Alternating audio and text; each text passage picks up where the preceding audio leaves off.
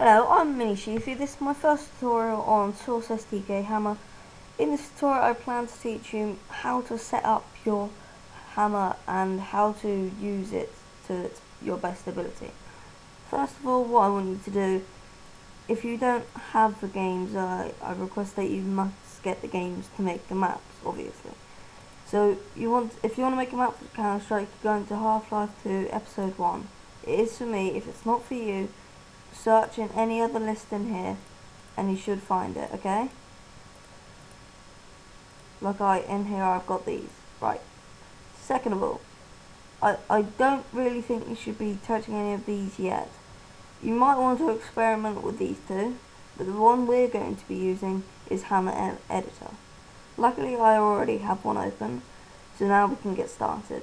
This all may be a little bit confusing for anyone this is the first time with Source SDK Hammer, but luckily I'm here to teach you.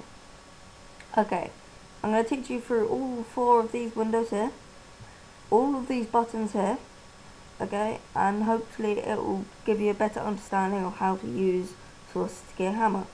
Okay, this is our selection tool here. We use it to select entities, blocks, or any other object in your game. This is the zoom button, as it's kind of obvious. You zoom in with it on the 2D screen. And this is our camera tool. We use it to move around in the 3D screen. This is our entity tool. We use the entity tool for many things, such as spawn points, weapons, or NPCs. If you don't know what NPCs are, please have a look on Google, search what they are. This is our block tool. We use this to create 3D objects, then to manipulate them into shapes that we want. This is our texturize tool. In this tool you have millions upon millions of textures that you can choose from, such as, say, we're gonna go for a rock and we'll find textures of rocks, such as you can see. But I'm gonna be using the texture called generic, measure generic.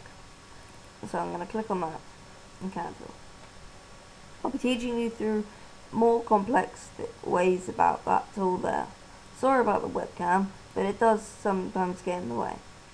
Okay, for this one, say you have a texture loaded up and you have a block.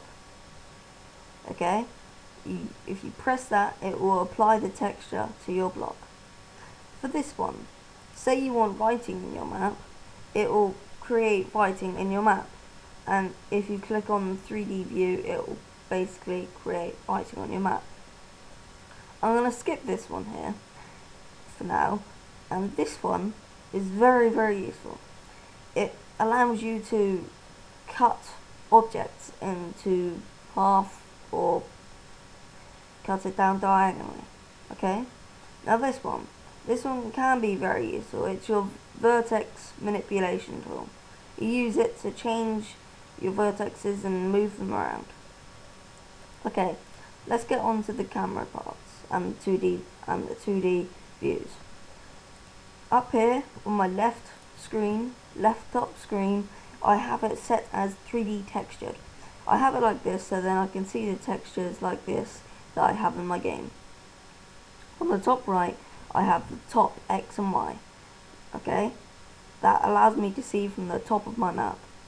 And down on the bottom right, I have the side view. This allows me to see from the side of my map. And up on the bottom left, I have the front view. This allows me to see the front of my map.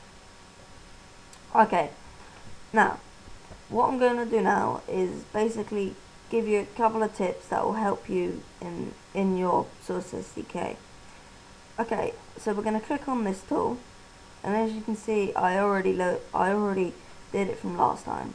So we're going to change the size to a block like this. We're going to press enter. We're going to get the camera tool, this one here, click on here, then drag across to your block. And then click on the camera view on the top left. Use your WASD keys to move around, as you can see, and then look. Right, now as you can see, it's texture that I chose before. You may not have this texture, but if you wish to get this texture, you click on here, click browse, then go for dev. You type in dev there, scroll down a little bit and you'll see it right there. You double click on it, click apply and cancel. Okay, now this ends my first tutorial of my Source SDK hammer. I hope it helps, and in the next tutorial I'll be teaching you through a little bit more advanced, such as how to texturize it the way you want, how to carve things, and how to create entities. Okay, thank you for watching my first tutorial on Source SDK hammer. It's me, Sheefy. Goodbye.